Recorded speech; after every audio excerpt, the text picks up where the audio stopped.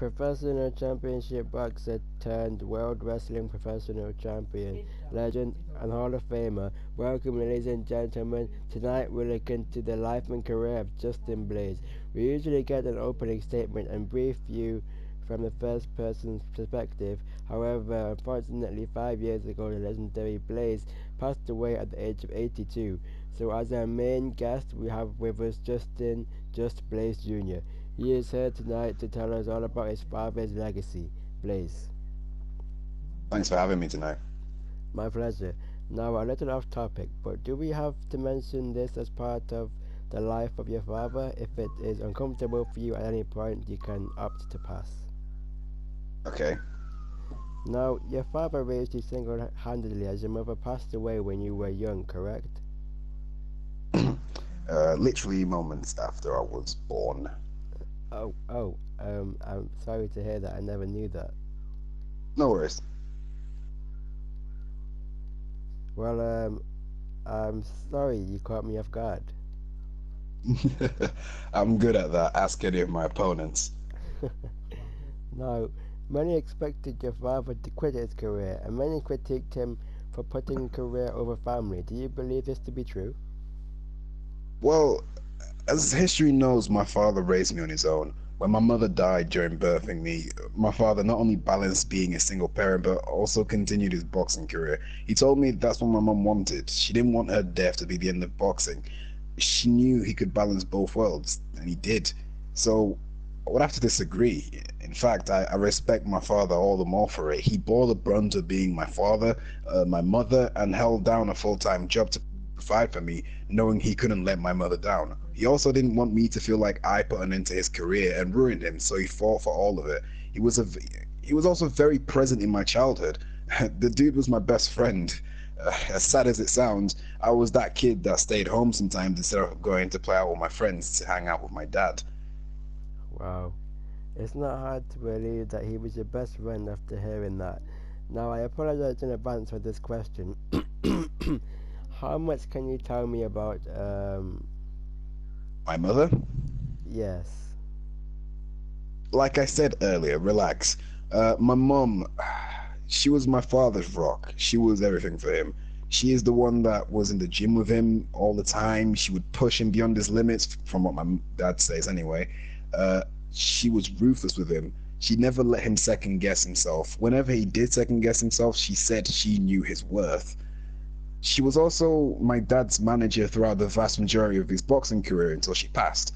I know she loved me very much too. My father said she knew of the potentially fatal complications of the pregnancy, and she proceeded with it because she said she would never for a second abandon me. She must have been one hell of a woman. My father never remarried, didn't even remove his ring. Apparently, in his vow, he specifically said that not even death could part them. I'm kind of lost for words. Who's got onions out there? That is one of the most beautiful things I've ever heard. But we should move on to his career, our return to life, and here and there. Thank you for your fantastic cooperation. Anytime. So, can you take us back to the beginning? As in the earliest memories of your father's career and how it impacted you as a child watching his father compete in boxing? Yeah, sure. I was about 7 or 8 years old when my dad became the boxing heavyweight champion again. Around that time, I just started really watching him in the ring, to be honest with you. Before, I was just into, cartoons and my friends, kid stuff. But when I started paying attention to my dad's career, well, it was something magical to me, inspiring. I watched every fight after that, even appeared after some of his biggest wins. He would bring me into the ring and parade around, let me even hold his title sometimes. I'll never forget it.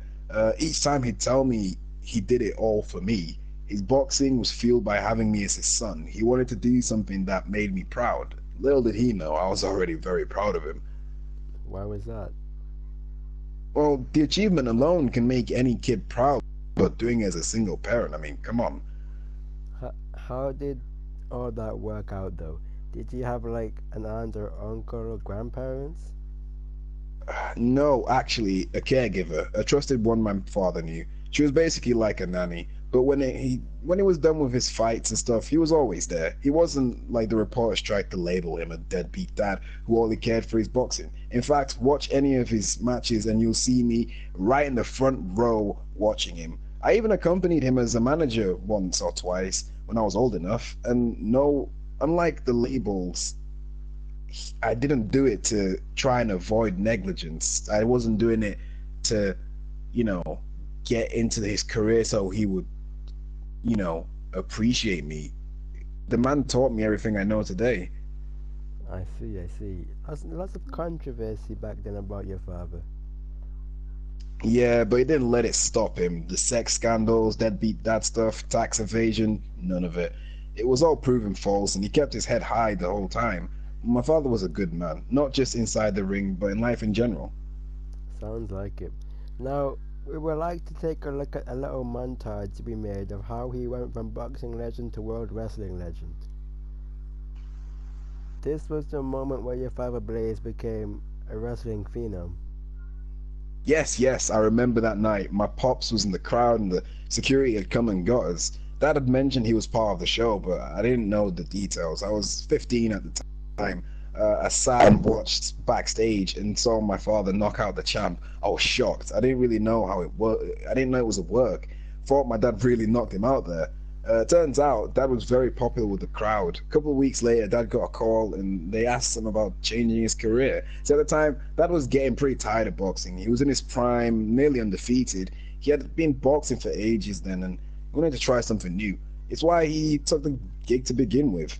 So about a month later, after that phone call, we were traveling the world. Show after show, night after night, Dad competed. He was used to he used his boxing moves, and he was also being taught how to wrestle. Picked it up quite fast. Amazing. Is this what got you interested in your career? Absolutely. Sometimes backstage, I would train with my dad. He taught me a thing or two, but I was more of a brawler. He supported that though.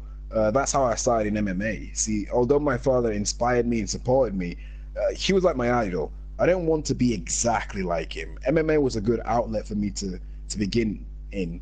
But eventually, as my father grew bigger in the wrestling business, I became more intrigued. He got me signed into the developmental while he was on the main brand. You did, however, end up doing MMA for a while, no?